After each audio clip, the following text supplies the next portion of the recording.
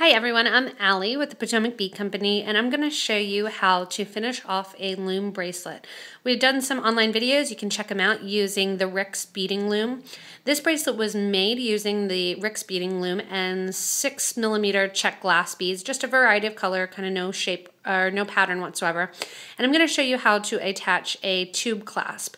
So with other threads, you may, or with other looms, you may have more warp threads. With the Ricks loom, the nice thing is I only have 2 warp threads that are coming down at the end here. Most traditional, I would have however many threads are in between my beads. So with this one, what I'm going to do is after I take it off the loom, I kind of push the warp threads here that you see on the sides. I kind of push them down and they will kind of shrink up and you won't see them as much. What I'm going to do is take my warp thread that was on the side here and my starting thread, and I'm going to tie those in a knot together. That's going to be on the side of your bracelet. I'm going to leave those tails on because I'll come back and I can work on them. So right now what I'm going to do is I have my needle and I've attached it to one of my original warp threads. And what I'm going to do is sew on this clasp. So I'm going to sew through my Czech Glass bead and I'm going to come out that teal bead because that's going to be about the size of my clasp. So I could have used a longer bar clasp here, but this will show that you don't necessarily have to have as many loops as you do rows. So you can use whatever clasp. I could attach a different clasp on there. I'm going to sew through the bar clasp, and then I'm going to sew through my next Czech Glass bead. And that's going to be the first initial grab that it's going to have.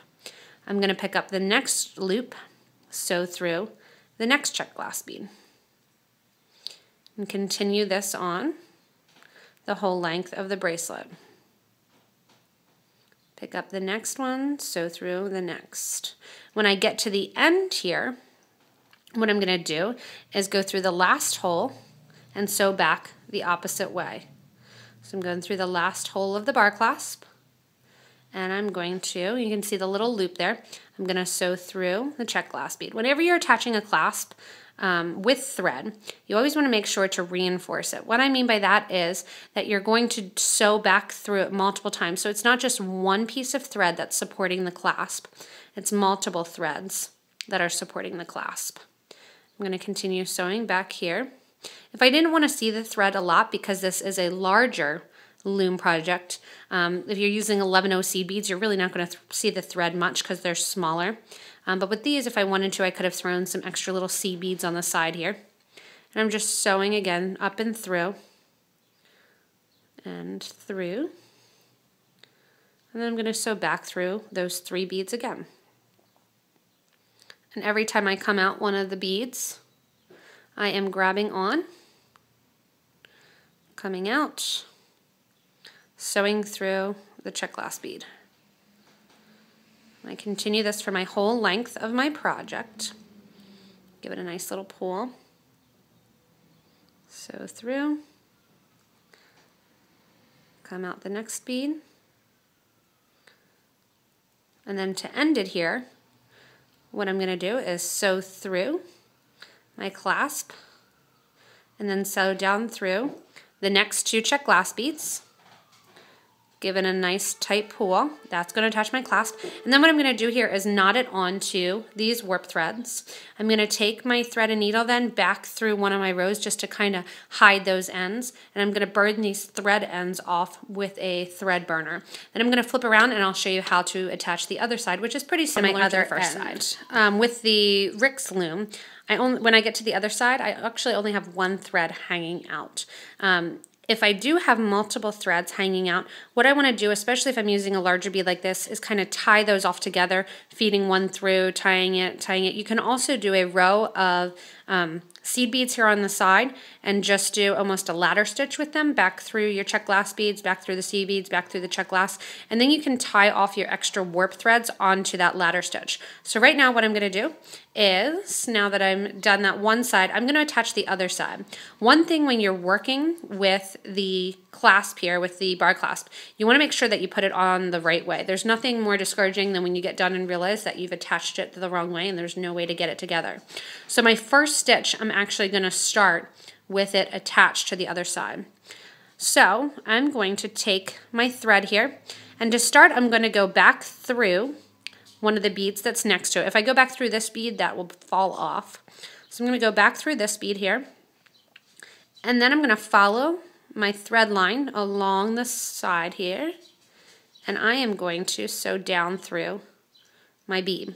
I want these to match on the sides and line up. So when I'm doing this here, I want to make sure that I start in the same place that I started on the other side. I'm going to sew through my clasp, and that way I know where I am. And then what I'm going to do is detach my clasp, my bar clasp, and slide it apart. So that way I only have to work with one end now, but I know that it's on the correct way. So I'm going to take my thread, sew through my Czech Glass bead, just as I did on the other side. And once I sew through that bead, I'm going to sew through my next loop of my bar clasp, sew through my Czech Glass, back through my next end of my bar clasp. So it's just a repeat of the first side. You can see I'm not pulling too tightly right now. I'll do that once I get to the end of my row. There's my clasp. I'm going on my last loop. And at this point now I'll give it a nice little tight tug. I'm sewing back through the Czech Glass, and as I come out between them, I'm going to sew through that loop on the bar, and then back through the next Czech Glass bead.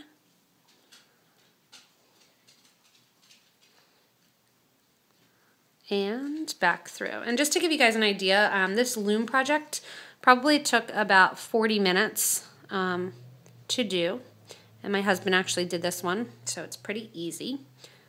And you sew through and put it on. The nice thing is this was a nice long project, width-wise, but short time-wise. As I go here, I'm going to do one more row, and then what I'm going to do is sew my thread off on the side here, so that way it gets kind of disguised and I don't see it. And I'm going to sew through my Czech Glass beads one more time and loop through. So this is going to make 3 times. It's the same that I did on the other side. I'm going through the clasp 3 times as I'm sewing through. So that way it really enforces that clasp on. Sewing back through the next Czech Glass bead. And then as I get to the end here, I'm going to sew through my bar, through my Czech Glass the whole way to the end.